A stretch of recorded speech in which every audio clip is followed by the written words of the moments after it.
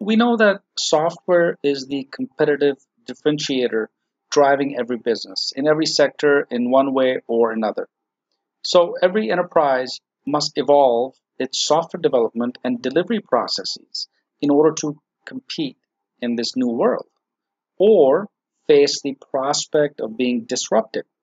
So with this shift in focus comes challenges of accelerating this particular software delivery to meet the business goals of the enterprise. Simply getting insight into the efficiency of the process to deliver continuous improvement. And of course, measure the overall value. To really understand value stream mapping, we first need to understand what a value stream is all about. So simply, think about this. A value stream is simply a series of steps that occur to provide the product or service that your customer wants or needs, right? Now, whether this is an internal customer or an external customer, same thing. But the idea, the overall goal of value stream is simply just think of this as a series of steps that occur to provide the product or service to your customer, whatever they want. So in order to provide that particular product or service that your customers desire, every organization has a set of steps that are required. That makes sense, right? So value stream mapping enables us to better understand what these steps are and where the value is added and where it's not. And more importantly, how to improve upon the collective process. So VSM also provides us with a structured visualization of the key steps. And of course, with each of these steps, we have the corresponding data needed to support and understand and intelligently make improvements so that all of the business processes or the workflows can be optimized and not just one section at the expense of the other, right? So it's really a stream. That's where the word stream comes in, right? It's not just one particular process, but it's the entire stream of all of these steps that you first need to identify as a consultant or as an IT practitioner or as an enterprise architect. And then once you've identified, you need to also correspond data to or relate individual data to that particular steps. And then, of course, take all of these steps and create a stream or create a value stream. So by definition, a value stream mapping is basically a lean manufacturing or a lean enterprise technique, right? And we understand lean from previous lectures. It's eliminating waste processes, right? Simply put. So VSM is a lean manufacturing or lean enterprise technique used to document, analyze, and improve the flow of information or materials required to produce a product or service for your customers. So that's really what value stream mapping is all about. Now that you have a better understanding of what a VSM is, right? Because it provides us with a structured visualization, which means that as a consultant or as an enterprise architect, you have to get together with all of the stakeholders within the organization and then get them all on board on the same page, get them in the meeting room. And what I've done in my experience or the way I've conducted as an enterprise architect VSM strategies is simply navigating to the conference room, and there's a huge board, and we all just team up together, and each of us would simply put the actual steps on the board so we can visualize the entire value stream from start to finish. And that's really what that is. And of course, then we change and then we add the corresponding data to each of those steps, and then we discuss and so forth. So it's a process, right? And that's really where the DevOps also comes into play, because it's the development and operation. So we're not working in the siloed environment or individual environment. We're actually bringing all of these teams together into one conference room. Now, I know it happens because, where all these people are together, they all come from the different mindset, because you may have certain technical folks, and then you may have certain individuals coming from the business environment or from the HR. So it's really a challenge. But at the end of the day, once you create a successful value stream, the output is phenomenal the company and the organization is going to benefit. It's going to remove all of the redundant processes. And of course, I'm going to talk about in subsequent lectures, I'm going to demonstrate how to actually create a value stream. What are some of the tools and how do we use it? And you'll see it in action. So I hope you have a better understanding of the value stream itself. Next, let's take a look at the VSM. What's the purpose, right? So VSM is simply positioned to take over where the application lifecycle management leaves off. So during your SDLC or software development lifecycle or providing services or products, we're going to talk about how to elevate Agile plus DevOps with the value stream mapping. So the practicing VSM allows companies, organizations to make their Agile plus development and operations, DevOps, into a real digital business drivers. And that's really the reason of the popularity of DevOps, because it combines both of these teams, brings them into one environment, and then streamlines the entire process from start to finish. So with VSM, what organizations are doing, basically they're implementing Agile plus DevOps. They will understand better the value that they deliver because they're not working in individual departments or teams anymore. They're bringing everything together. And the efficiencies they gain, and then of course the further optimization possibilities are endless for their development processes.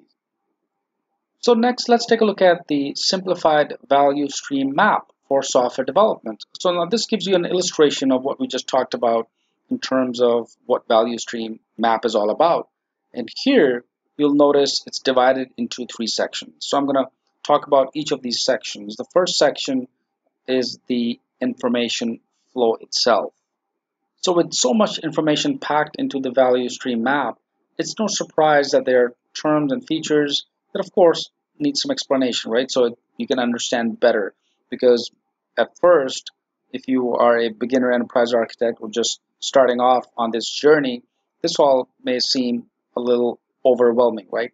But not to worry, we're going to break everything down and I'm going to walk you step by step through each of these areas. While we provide some of the standardized VSM features, keep in mind that they may be modified to help achieve specific objectives. Now, this is, of course, a standard model, so to speak, for the VSM in software development practice. To start, let's talk about the information flow, which is the first section. So what this section shows is simply the communication of process-related information. And not just the information itself, but the data that goes along with it, or the transmission of data. So in this particular example that you see here, the information flow, where the release manager takes in all customer requests and then submits only the approved requests into the queue, which is the development queue. Now, depending on the objective or the goal of this particular mapping exercise, the information that is being collected and then distributed points shown that you see, such as SharePoint that you see here, and then Excel you also see, can include many levels of details and many other integrated systems. Next category or next section is the product flow. Now this section simply maps the steps of the development lifecycle from concept to delivery, hence the term product flow itself. However, keep in mind that depending, of course, your own objective of your organization, this can be changed or refocused on specific sections of the process. You can make it as high level or as specific as required. Typically, by the way, it shows both the task being performed, which you see in the blue area, and the person or team performing the task. Now below these couple of boxes, you'll also notice other fields that show process data. So for example, if I want to simplify this, right, you'll notice data figures such as cycle time, you'll notice the setup time.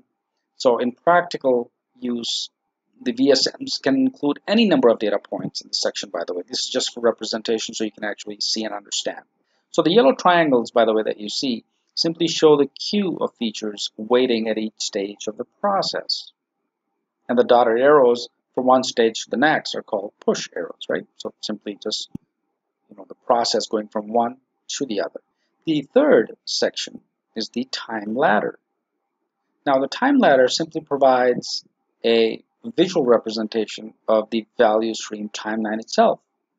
The upper portion of the ladder represents the average amount of time that a feature spends in the queue or waiting at each stage, right, or within that process. The lower portion of the ladder would show the average amount of time that each feature was actively being worked on, right? So again, this is the area where you can simply see how long this is going to take, or this activity or this project or this mini project is going to take for the enterprise architect to actually finish up and create deadline. So the terms such as cycle time that I mentioned earlier, setup time, cycle time is simply the frequency of units or features, by the way, produced, or an average time between the completed production of one unit or a feature. The setup time is just the amount of time needed to prepare for a given step. The uptime percent will simply give you an idea of percentage of the total time that the processes or systems are actually active or taking. So the lead time is the measurement of the average amount of time needed for one feature request. And then the takt time is a term that is commonly used, by the way, within the VSM area, and it refers to the rate at which you need to produce your products or service in order to meet the customer demand itself. So I hope this makes sense. You have a better understanding of the value stream for software development. The reason why I chose software development, because of course we're in the IT industry, and that's what the course is all about as moving forward as an IT enterprise architect. So now you understand the three sections and what goes on each section and what they all mean. In the subsequent lectures, of course, I'm going to demonstrate and in-depth detail out and demonstrate all of these areas once we move forward within the value stream. So just revisiting the enterprise architect skill set, of course, the number 2 I've added here is the value stream mapping.